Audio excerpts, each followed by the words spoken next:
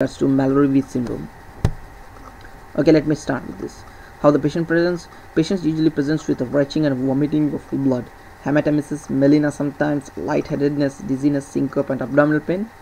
Slightly, sometimes they can give this, sometimes they not.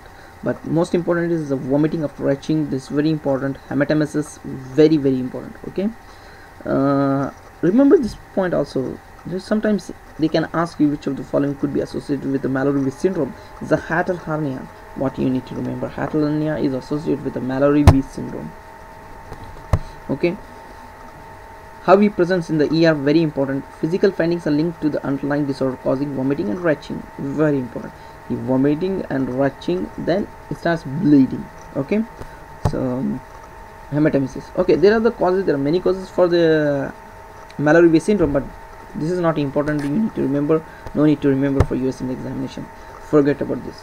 Okay, now which are the tests you are going to do? Remember Mallory syndrome.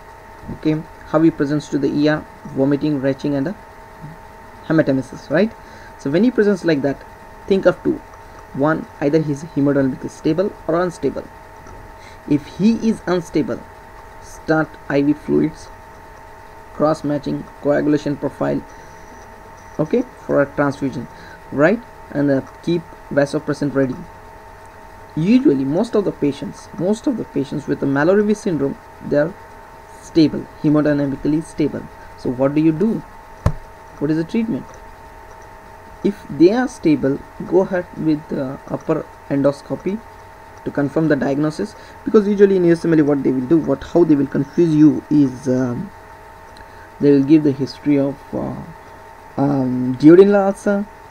Okay, they give the option of duodenal ulcer or gastric ulcer or reflux esophagitis, right?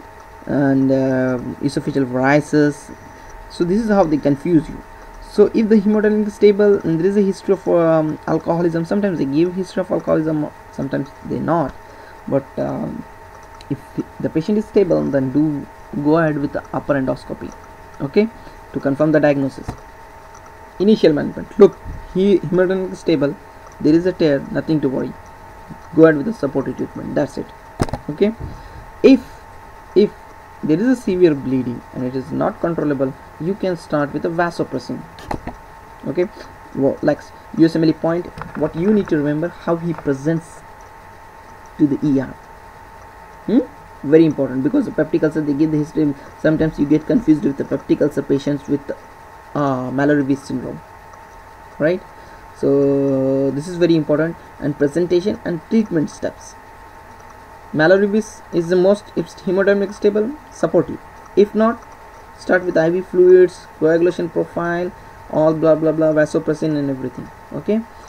Thank you so much for watching my video. Please let me know about this topic. Please do subscribe, comment and rate. Thank you so much for watching my video.